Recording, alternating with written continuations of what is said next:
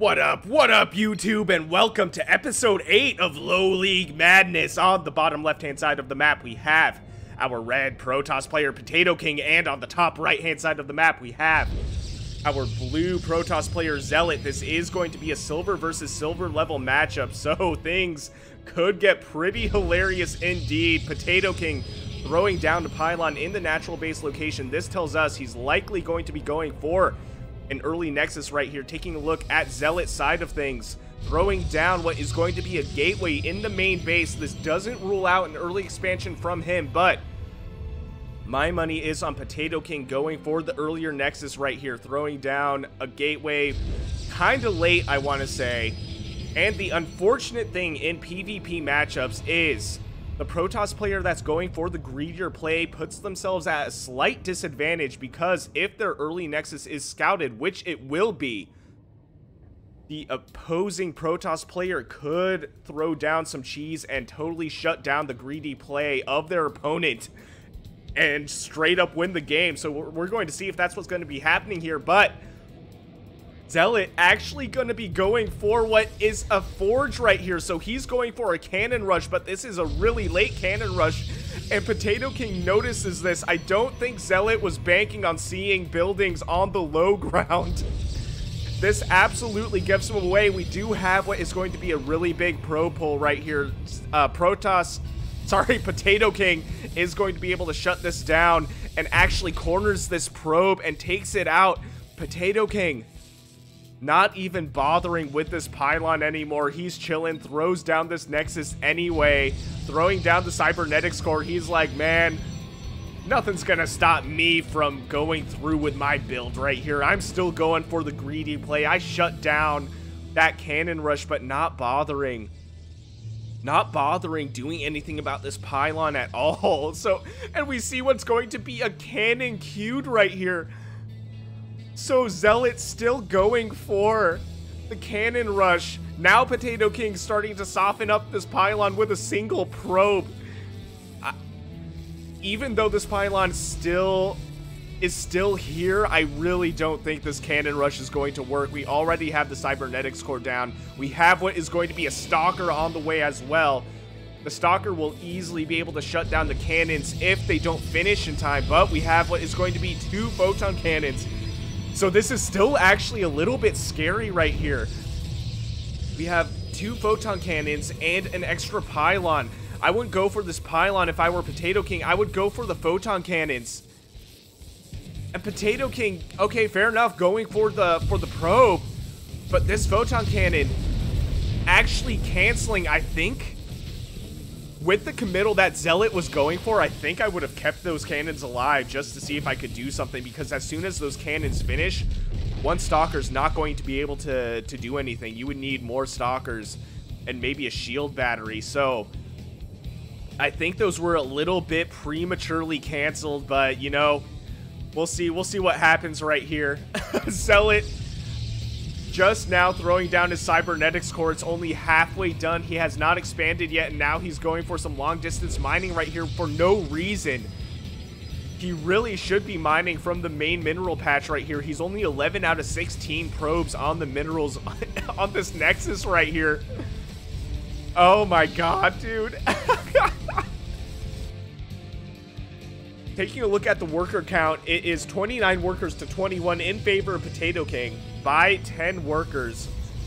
No upgrades will be on the field just yet. We don't have any forges. Warp gate just now finishing up for PotatoKing. PotatoKing could honestly push out and win the game. And we have the... Oh no!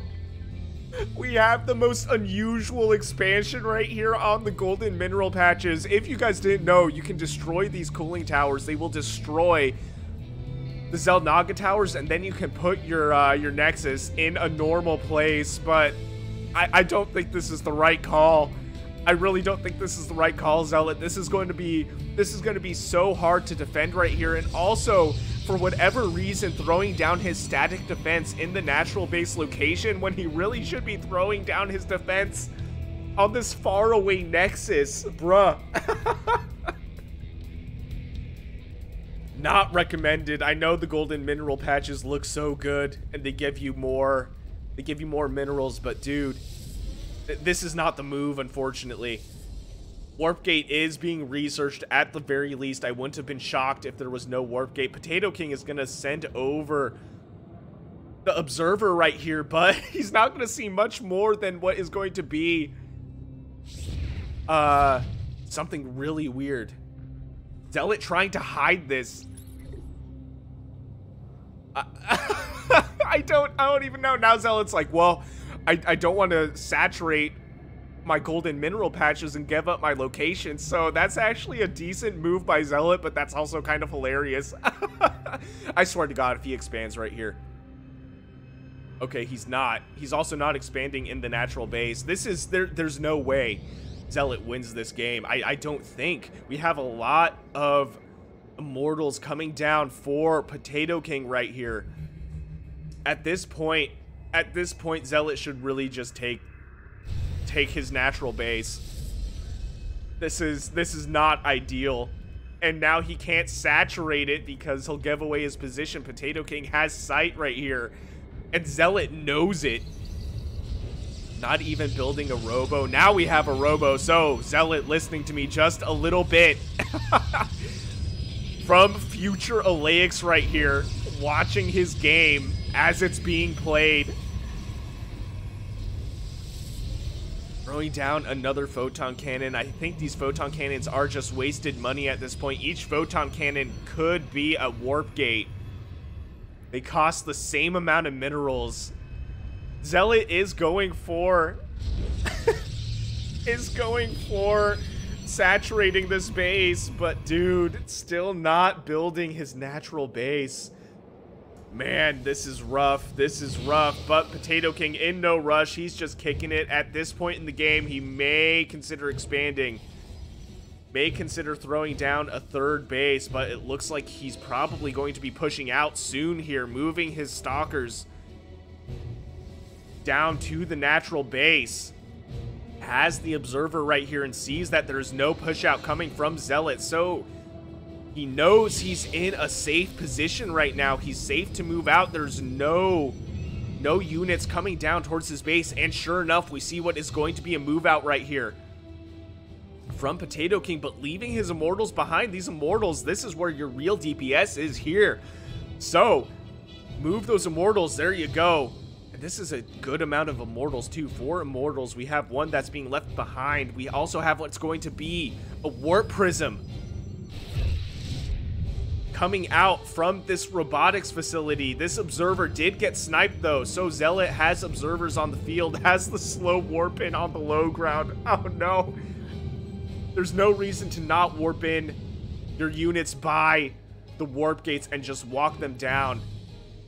The army supply is crazy though. 58 army supply to 22 in favor of PotatoKing. But PotatoKing did not scout this gold base, so Zealot is happily mining off the rich mineral patches, even though he's mining from farther away than he really should be. But we have a big move out right here. PotatoKing, I think, going in for the kill, able to hold that cannon rush, that super delayed cannon rush in the beginning. PotatoKing actually checking for a third base, but little does he know there's not even technically a third base in the natural location, but there's not even an expansion down here. Also throwing down more slow warp in Zealots, or not Zealots, Stalkers. This is a huge army though, rolling over Zealot. Zealot still in this game right here though. He's trying his best. Still with the slow warp in, you could literally warp in your units right by the warp gates and they would warp in so much faster. As we can see, they're slow-mo warping in right now. God, I can't talk. And here we go, ladies and gentlemen. I think this is it. I think this is the end of the game. We have the warp prism right here as well. I think Zealot thinks he's still in the game, though. Nope, never mind. Throwing out a GG. Good sport. PotatoKing returning the GG. Good sportsmanship, but these are Protoss players, so what do you expect? Man, what a crazy, silly game. That opener, That opener was just such a late cannon rush. I think that put Zealot behind, and also going for the expansion right here really should have taken his natural and started macroing up. I think that would have kept him in the game, but unfortunately, that's not what happened. And that left PotatoKing victorious. So, very fun game to watch. If you enjoyed what you saw, please consider shooting me a like and subscribe. I would greatly appreciate it. And if you want me to cast any of your own games, I will leave my email in the description below. And I'll see you guys on the next one.